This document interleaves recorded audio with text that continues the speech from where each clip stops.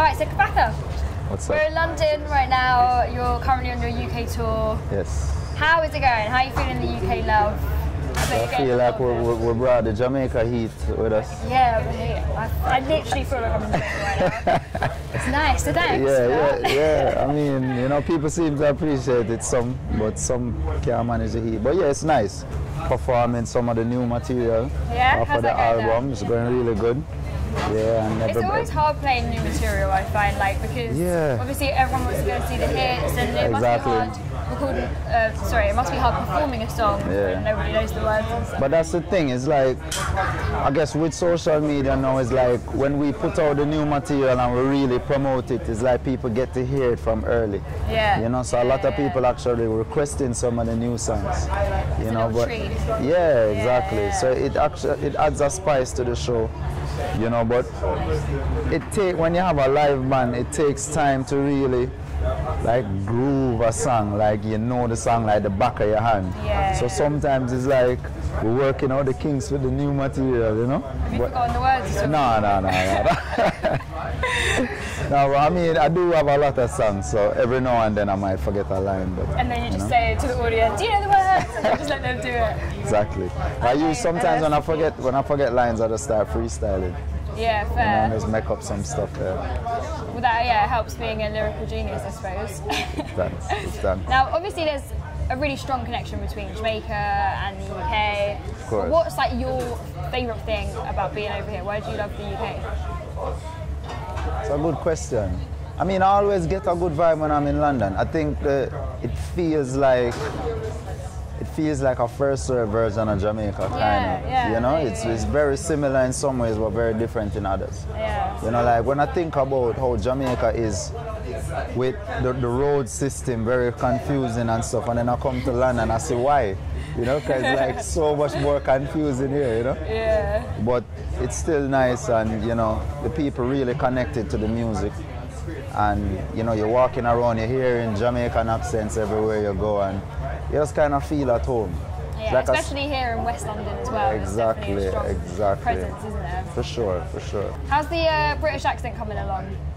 It's not that good. Have you given it a little sample yet? I try, but I can't really. If I try it, I'm gonna embarrass myself. Yeah, try it. I'll give you a phrase, and then you see if you can do it. We'll say, man's just chilling in Bloomberger, don't know. Man's just chilling in Bloomberger, don't know. Fine, there we go. I mean, I'll give you a solid 4 out of 10, but it's better than 0, mate. 4, really? We'll work on 4 it. you go? We work on it? Yeah, we'll work on it. I see you trying to give me a little props, but I mean, You still got a couple more days on the tour, so true. We'll test you at the end. When I see you at Summer Jam, but there's so many different accents even in London. True. Even in London, And then when you talk about like Birmingham accent and then it's taking it to a whole other level. Crazy, So what is your like daily mantra? What do you try and tell yourself every day to keep yourself motivated? Another good question. Thanks. Let's see. Well, there's certain times in life where I might have a little fear about something, like say you're up on a long flight and you start to wonder like, yo, I'm up in the air so long, and kind of get a little scared or whatever. But I just tell myself that I'm on a mission. You know what I mean? Like what I'm doing with the music, for me, it's very important to the whole world spectrum right now, and I'm bridging the gap between, you know, ancient spiritual cultures and realities and where we're going forward in terms of, you know, modernization and technology and everything. So I try to bridge those gaps with the music and the stuff that I talk about and the stuff that I read about. So I feel like I'm on a mission, and when you're on a mission, there's always guidance and protection. Yeah, Now, I think anybody who listens to your music will know it's very clear that hip-hop is a huge influence in your flow, and your sound, and your lyricism. Yes. So which rappers do you think would be best placed on a track with? Like right now? Right now, yeah. I mean, there's some rappers even here in the UK. Like I met Swiss the other day, and I really like man like Stormzy. Yeah. Them man they are going wicked. You know. Yeah, I think. Have you heard of JME? Jamie, no. JME. JME? JME. That sounds familiar, yeah. Yeah, so he's like one of the OG sort of grime artists, and he's Skepta's brother, but he's very much a respected artist in his own right. Yeah, but he's quite conscious. I know about Skepta too. Yeah. But yeah, I would love work with some of the more conscious man them for real. Of course, Chronixx do a couple collabs with Joey. Joey Badass, and I definitely respect what them young boy they're doing and other thing, you know. Let's talk debut album. Yes. So we know it's called Contraband. We've had one track from it so far. Yeah, Can't Breathe, yes. Can't Breathe, which is amazing.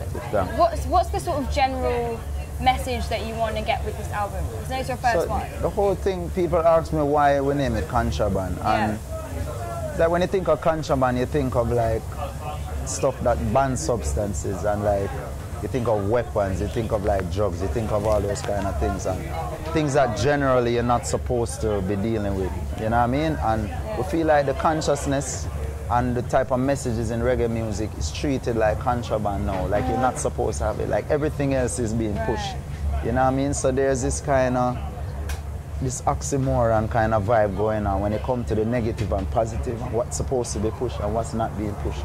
So it's like we're kind of playing on the word contraband, and it has like a militant kind of aspect to it. You know, when you think of Contra, and I remember we used to play this game named Contra back in the day on like Nintendo. We like this soldier who had, you know what I mean? So there's this militant aspect in the music as well, and we're trying to bring out all of that and just really shed some light on things that maybe people not talking about. How are you feeling with this whole process? Because, you know, a lot of people say with your debut album, that is, you know, the album that you spend your whole life kind of working towards. It's the one with the most pressure. Are you feeling like nervous to get it out? Or are you feeling like you just want to hurry up and let everyone hear it? I go through cycles. So like sometimes I'm like, yo, we just need to get this out now, because like, you know, different things happen and you have so many creative minds in the process. And it's like, even to come to certain decisions, it's like, I'm kind of impulsive. So I'm like, yo, let's do this now kind of thing. And then we have to discuss it and we have to, you know what I mean? But it's a great process. And I learn a lot about music through the album making process. I learn a lot about myself and how I want people to perceive me as an artist. I mean, I'm really excited about the project. What's the biggest thing that you learned from working with Jamaican? Just the work ethic. He's just non-stop making music. I've heard that, Who else are you working with then? Because I saw a picture of you with Protégé and with Paris from Indignation/Drum Keys. So Proto/Drum Keys is going to be a production force in a reggae music. I can tell you that. Yeah, I've heard quite a few of their tracks. Yeah, you know, Leela's track, biggest fan. So clean and beautiful, you know, big song, excellent production. So, you know, he sent me a couple tracks, and I remember they go link him and then they play 2 tracks to me, and I was like, yo, this is mad. And then he was like, I have this other one, you know, I don't know if it's as good as the first 2 I played for you, but you might like it. And as in played, I hear the horns them, I say, yo, brother, this is it. This is the one. Yeah, and I end up writing on it, and I link Pressure Bus Pike when he was in Jamaica and come around to my studio and I say, yo, this is the verse I have for this, find a chorus for me. And finally, obviously accurate is your thing.